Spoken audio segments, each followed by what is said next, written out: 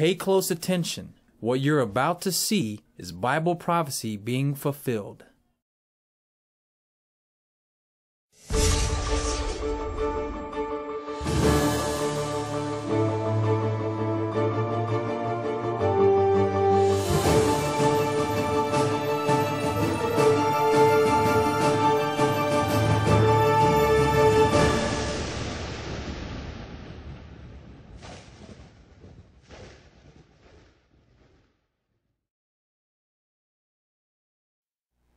Welcome to another edition of YPN News, bringing you the news that relates to Bible prophecy and foretold by Yishra Hawkins.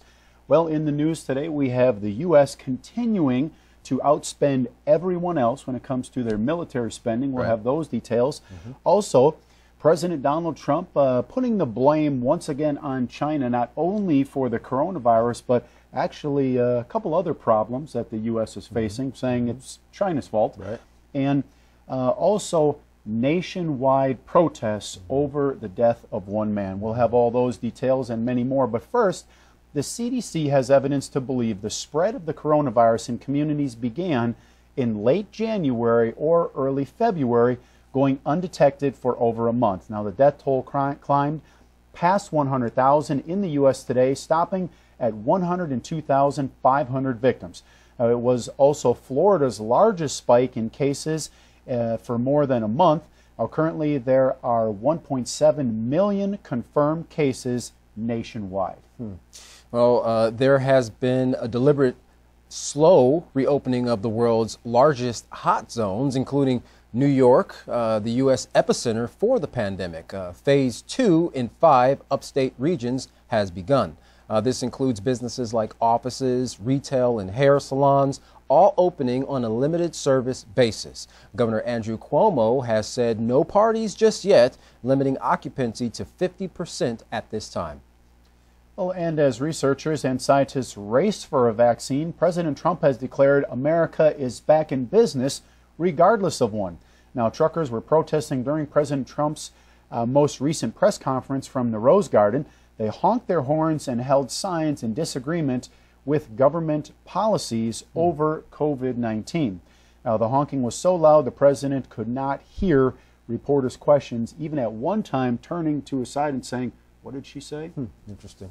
Well, Trump tried using it to his advantage, though, saying, "By that beautiful sound, those are truckers who are with us all the way." Well, that's interesting. The president and his team announced they would soon have a vaccine for the coronavirus. The president called it Operation Warp Speed, which he said means big and it means fast. But regardless of whether scientists come through with a vaccine or not, the president says America is reopening. Now, he said, quote, "Vaccine or no vaccine, we're back and we're starting the process, and in many cases they don't have vaccines and a virus or a flu comes and you just fight through it." Well, however, some states are extending their stay-at-home orders. New York made the announcement today that it will continue theirs until June the 13th. And of course, we know New York was one of the hot spots there for a while. That's correct.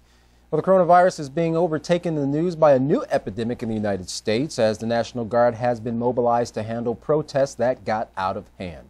The violence erupted overnight over the death of a Minneapolis man named George Floyd. Frustrations arose due to the officers involved not immediately being charged with murdering Floyd. Well, protesters looted stores and set buildings on fire to show they had had enough of the injustice in the system. Police responded with tear gas and rubber bullets. Despite the pushback, riots continued into the next day, spreading from Minneapolis into St. Paul. Now, crowds there ransacked shops and smashed police car windshields. Well, things have gotten so bad that they had to evacuate Minnesota's state capital. This is an added stress on the northern state as millions of Americans continue to lose their jobs due to COVID-19 shutdowns. Again, this week, another 2.1 million Americans filed for unemployment benefits. Well, getting back to the protests, there less than 24 hours earlier, Minneapolis looked like any big city in the U.S., busy and blooming. But since the violent outburst, it has turned to the site. It looked like a site of a war zone. Now, as the dawn came, firefighters were finally able to come put out the flames of burning buildings before they spread to more buildings. Now, there were also businesses turned to piles of rubble, still smoldering. Yeah, because the firefighters aren't going to really put their lives at risk Right. to put out a fire, because those rioters, you don't know what their intentions are and what they would even do to first responders or those type of personnel. Well, at the site of George Floyd's death, protests were peaceful, but 3 miles away near the precinct where the 4 officers worked that were involved in Floyd's death, protests turned into vandalism. At least 30 fires were reported across the city, and 1 man was killed by a shop owner. Looters are still hitting businesses, and more police vehicles are being destroyed.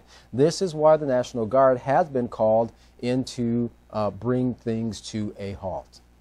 Well, CBS News journalists talked to one store owner who had invested his life savings to open a sports bar. Now, he was trying to clean up from the destruction of the angry mob when a few people came back trying to steal his safe.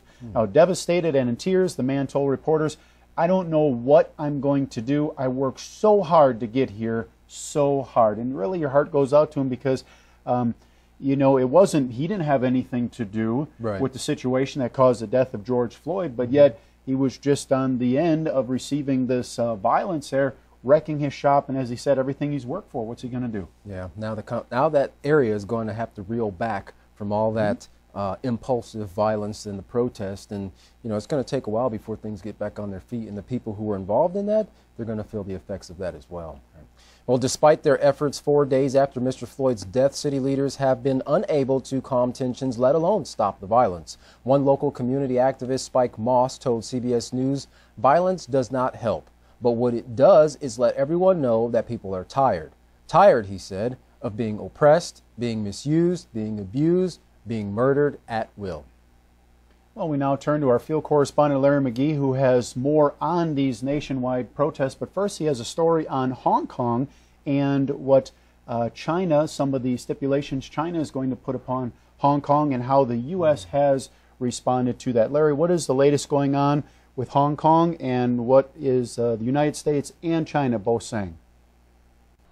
Wherever there is division, there is also suspicion, so that along with all of the divisions among men in the nations today, there is also with it the distrustful and suspicious eye, forever prowling and prying for a just cause to fight. Very soon after a proposal to batten down on Hong Kong and increase military spending was announced in the Chinese Congress, the U.S. swiftly responded with condemnation. The measure is said to have been crafted to target and address treason and sedition, but protests have arisen in Hong Kong for the belief that the newly proposed legislation undermines Hong Kong's freedom under the one country, two systems principle. The uprisings to resist Beijing's efforts had already been in progress months ago, but had been prevented due to lockdowns related to the coronavirus. Chinese officials say the move is designed to block and curtail foreign interference in the region, and that the issue is purely a Chinese affair and no foreign country has the right to intervene. Beijing says the Chinese government is determined in safeguarding its national sovereignty, security, and development interests in line with the one country, two systems policy, and in opposing any external interference in Hong Kong affairs. The chief executive for Hong Kong, Ms. Carrie Lam, has stated that she sees no threat in the proposal with regard to Hong Kong's freedoms.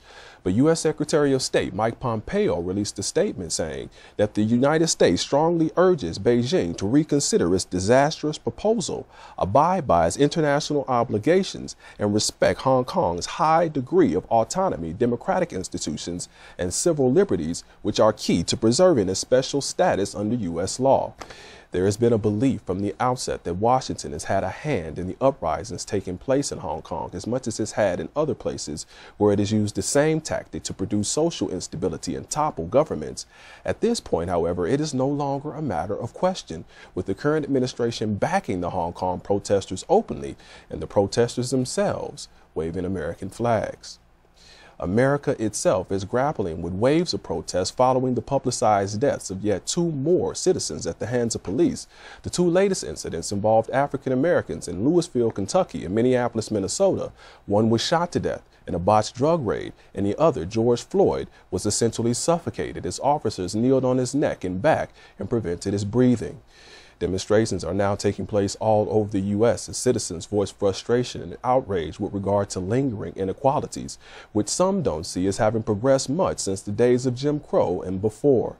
The family of Breonna Taylor, the young lady who died after being shot 8 times in the drug raid, are now crying out for peace, while there is violence erupting in other areas their respectable chant is, "We are tired of fighting." For YPN News, I'm Larry McGee. Katan Jeff, back to you.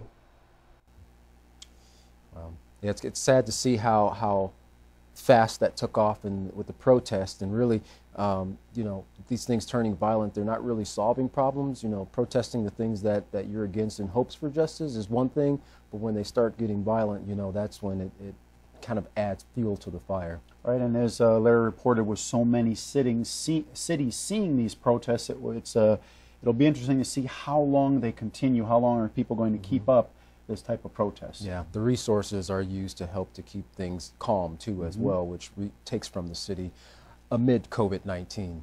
Well, the relationship between the United States and China has been on the rocks lately, and the tensions are increasing even more. President Trump recently gave a speech declaring that relationship and new measures that the U.S. is planning to put into place regarding trade, technology, and several other things concerning China. Well, let's take a look at the following video on what the president had to say regarding that matter. I'm here today to talk about our relationship with China and several new measures to protect American security and prosperity. China's pattern of misconduct is well known. For decades, they've ripped off the United States like no one has ever done before. Hundreds of billions of dollars a year were lost dealing with China, especially over the years during the prior administration. China raided our factories, offshored our jobs, gutted our industries, stole our intellectual property, and violated their commitments under the World Trade Organization. To make matters worse, they are considered a developing nation, getting all sorts of benefits that others, including the United States, are not entitled to. But I have never solely blamed China for this. They were able to get away with the theft like no one was able to get away with before, because of past politicians and, frankly, past presidents. But unlike those who came before, my administration negotiated and fought for what was right. It's called fair and reciprocal treatment. China has also unlawfully claimed territory in the Pacific Ocean, threatening freedom of navigation and international trade. And they broke their word to the world on ensuring the autonomy of Hong Kong. The United States wants an open and constructive relationship with China, but achieving that relationship requires us to vigorously defend our national interests. The Chinese government has continually violated its promises to us and so many other nations. These plain facts cannot be overlooked or swept aside. The world is now suffering as a result of the malfeasance of the Chinese government. China's cover-up of the Wuhan virus allowed the disease to spread all over the world, instigating a global pandemic that has cost more than 100,000 American lives and over 1 million lives worldwide. Chinese officials ignored their reporting obligations to the World Health Organization and pressured the World Health Organization to mislead the world when the virus was first discovered by Chinese authorities. Countless lives have been taken and profound economic hardship has been inflicted all around the globe. They strongly recommended against me doing the early ban from China, but I did it anyway and was proven to be 100% correct. China has total control over the World Health Organization, despite only paying $40 million per year compared to what the United States has been paying, which is approximately $450 million a year.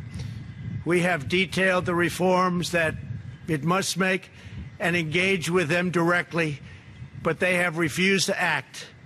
Because they have failed to make the requested and greatly needed reforms, We will be today terminating our relationship with the World Health Organization and redirecting those funds to other worldwide and deserving urgent global public health needs. The world needs answers from China on the virus. We must have transparency. Why is it that China shut off infected people from Wuhan to all other parts of China? It went nowhere else. It didn't go to Beijing. It went nowhere else. But they allowed them to freely travel throughout the world, including Europe and the United States. The death and destruction caused by this is incalculable. We must have answers not only for us, but for the rest of the world. This pandemic has underscored the crucial importance of building up America's economic independence, reshoring our critical supply chains, and protecting America's scientific and technological advances. For years, the government of China has conducted illicit espionage to steal our industrial secrets, of which there are many. Today, I will issue a proclamation to better secure our nation's vital university research and to suspend the entry of certain foreign nationals from China who we have identified as potential security risks. I am also taking action to protect the integrity of America's financial system, by far the best in the world. I am instructing my Presidential Working Group on Financial Markets to study the differing practices of Chinese companies listed on the U.S. financial markets with the goal of protecting American investors. Investment firms should not be subjecting their clients to the hidden and undue risks associated with financing Chinese companies that do not play by the same rules. Americans are entitled to fairness and transparency. Several of the most significant actions we're taking pertain to deeply troubling situations unfolding in Hong Kong. This week, China unilaterally imposed control over Hong Kong's security. This was a plain violation of Beijing's treaty obligations with the United Kingdom in the Declaration of 1984 and explicit provisions of Hong Kong's basic law. It has 27 years to go. The Chinese government's move against Hong Kong is the latest in a series of measures that are diminishing the city's long-standing and very proud status. This is a tragedy for the people of Hong Kong, the people of China, and indeed the people of the world. China claims it is protecting national security. But the truth is that Hong Kong was secure and prosperous as a free society. Beijing's decision reverses all of that. It extends the reach of China's invasive state security apparatus into what was formerly a bastion of liberty. China's latest incursion, along with other recent developments that degraded the territory's freedoms, makes clear that Hong Kong is no longer sufficiently autonomous to warrant the special treatment that we have afforded the territory since the handover. China has replaced its promised formula of one country, two systems with one country, one system. Therefore, I am directing my administration to begin the process of eliminating policy exemptions that give Hong Kong different and special treatment.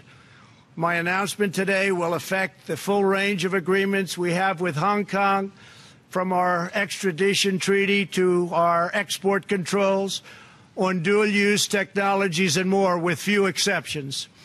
We will be revising the State Department's travel advisory for Hong Kong to reflect the increased danger of surveillance and punishment by the Chinese state security apparatus. We will take action to revoke Hong Kong's preferential treatment as a separate customs and travel territory from the rest of China. The United States will also take necessary steps to sanction PRC and Hong Kong officials directly or indirectly involved in eroding Hong Kong's autonomy and just, if you take a look, smothering, absolutely smothering Hong Kong's freedom. Our actions will be strong, our actions will be meaningful. More than 2 decades ago, on a rainy night in 1997, British soldiers lowered the Union flag and Chinese soldiers raised the Chinese flag in Hong Kong. The people of Hong Kong felt simultaneously proud of their Chinese heritage and their unique Hong Kong identity. The people of Hong Kong hoped that in the years and decades to come, China would increasingly come to resemble its most radiant and dynamic city. The rest of the world was electrified by a sense of optimism that Hong Kong was a glimpse into China's future, not that Hong Kong would grow into a reflection of China's past. In every decision, I will continue to proudly defend and protect the workers, families, and citizens of the United States of America. Thank you very much. Thank you. Well, as we just saw there, those type of words from President Trump against China definitely not helping the relationship that is already very tense between two superpowers. Right. Now actually China receiving more of the brunt of the blame for certain problems in the United States, and especially the COVID-19 outbreak. That's right. Well, despite the declining economy as a result of the coronavirus, one particular industry is booming, the American arms industry. And the U.S. President is making sure that the coronavirus does not interfere. Now, in the past few months, the U.S. has raised tensions between China and Iran. Airstrikes in Somalia have intensified. America has provoked Russia with the deployment of warships towards Poland, and U.S. warships sailed towards China. Regarding China, the U.S. has made the situation worse by approving the sales of torpedoes to Taiwan for $180 million. Well, China said that it opposes weapons sales to Taiwan. Well, in total, the U.S. weapons sales to foreign entities has totaled $180 billion. President Trump has made sure that COVID-19 does not interfere with weapons manufacturing, declaring weapons companies as essential industries, along with doctors, nurses, and food producers, by adding defense industry personnel employed in foreign arms sales to that list of essential workers. Well, President Trump boasted about the U.S. military, saying that we've spent $1.5 trillion on the military. We have the strongest military that we've ever had. We have the best equipment, the best missiles, planes, the best of everything. Now, according to the Stockholm International Peace Research Institute, the U.S. has the biggest, or actually was the biggest defense spender in 2019, comprising 38% of the global military spending. Now, the Pentagon released its 2020 budget at $705 billion, slightly less than last year, focusing on spending on weapons that can combat countries with nuclear weapons, such as China and, of course, Russia. Well, the U.S. arms industry is pushing sales close to $1 trillion when international and domestic sales are taken into consideration and combined. Even though COVID-19 is putting a strain on the nation, the weapons industry workforce is growing, with Northrop Grumman planning to add 10,000 workers to its workforce. Raytheon plans to add 2,000. Boeing, who just laid off thousands from its civilian wing, is planning to add hundreds to its military and security side of its business. And the world's largest weapons manufacturers, arms dealer, Lockheed Martin, added over 2,300 jobs with the intention of adding another 4,600 workers. Well, while some see national defense as essential, many are wondering how manufacturing weapons for foreign entities are helping U.S. interests, and actually blurred while people are put at risk manufacturing weapons as the coronavirus continues to be a threat, making the priorities of the U.S. blurred to its own citizens. So once again, wondering, hey, how come we're putting ourselves at risk while we're manufacturing weapons that are going to be given to foreign entities? Right, right. And it's, you mentioned blurred, the things are blurred in many people's minds regarding, what's necessary to be done for a long time there regarding COVID-19. We just talked about the protests. Many people are declaring or desiring or demanding, in fact, justice, with the brutality and the oppression that we see take place with many people throughout the United States and the world. And of course, the U.S. is continually pushing you know, the finger into the chest of China, edging them closer to a point where they've already made the statement that we will push back, we will fight back if we're pushed far enough. And so we're seeing that build on a global scale, and it's creating a lot of tension for the global economy, but also we know that war is going to be very imminent very soon. And that's one thing that Yisrael Hawkins of the House of Yahweh has been teaching for many years, that the end of this is going to bring about nuclear war that's going to lead to approximately 4/5 of mankind being destroyed as a result. Well, you don't have to be caught up into that 4/5, but could possibly be in that 1/5 remaining alive. If you'd like to find out more of what you need to do to prepare and to protect yourself and your family, contact the House of Yahweh. And when you do, don't forget to request your free copies of the monthly newsletter and the Prophetic Word magazine. Here's how. To contact the House of Yahweh, you can write them at the House of Yahweh, P.O. Box 2498, Abilene, Texas 79604. You can call them at 1-800-613-9494. Visit them on any of their websites by going to Yahweh.com, YisraelHawkins.com, or Yahweh'sBranch.com. You can also visit our website by going to YPNnews.com. If you would like to email the House of Yahweh, you can do so by emailing info@Yahweh.com. And in international calls, you can call the number that's on your screen now.